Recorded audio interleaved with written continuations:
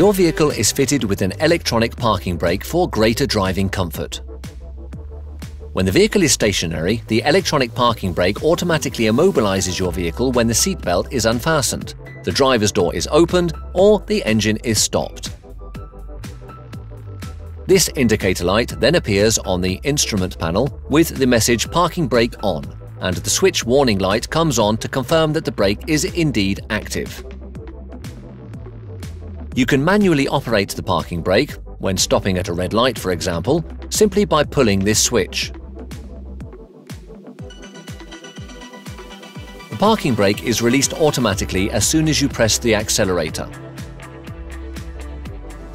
You can also manually release it by pressing this switch. The indicator lights in the switch and the instrument panel will then go out. For parking on an incline or with a trailer,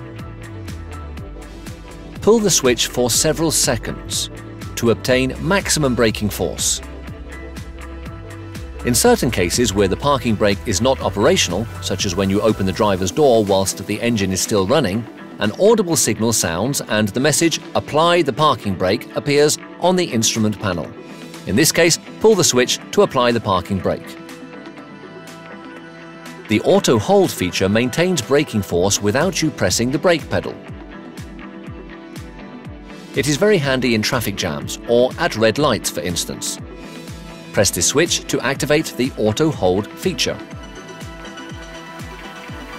The indicator lights in the switch and on the instrument panel come on to confirm activation. Note, braking force is maintained as long as your seatbelt is fastened and the parking brake is not activated. To deactivate this feature manually, press the brake pedal and this button simultaneously,